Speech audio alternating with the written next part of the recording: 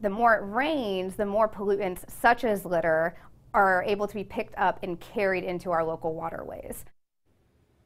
Take a look. We have mounds of garbage and debris to show you that are piling up along the banks of Lake Conestee in Greenville. Those pictures are something, aren't they? Local conservation officials tell 7 News the litter problem at Lake Conestee has been an ongoing issue for years. 7 News reporter Stephanie Bornman shares what's been making this issue worse. All of our waterways are connected, so the trash that's picked up at the Reedy River ends up here at Lake Conestee. Conservation officials say lately all of the rain has brought in more trash that's just been sitting idle, and they're worried that it's going to continue to pollute the waterways.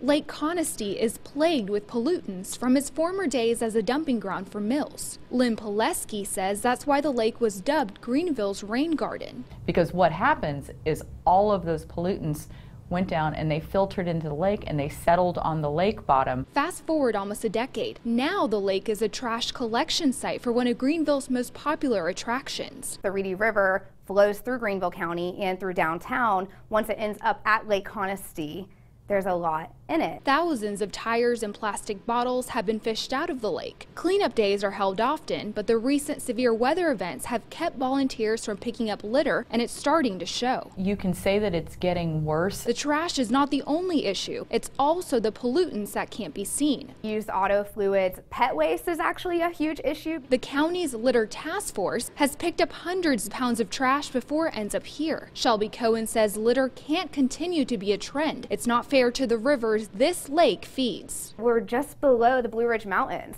That's why we have some of the best water in the country, because there's nothing above stream that can pollute it. But once it travels through Greenville County, we can't say that for the people below. One of the things that you can actually do to help combat the litter problem is downloading the Litter Ends Here app on your phone. That way you can report litter to the county and they'll get crews out there to clean it up. Stephanie Borman, 7 News. So if you're interested in volunteering, the next scheduled cleanup at Lake Conestee Day is on Saturday, January the 19th. It's from 1 until 4 o'clock. Volunteers are asked to meet at the E2, which is a bridge entrance adjacent to Conestee Park.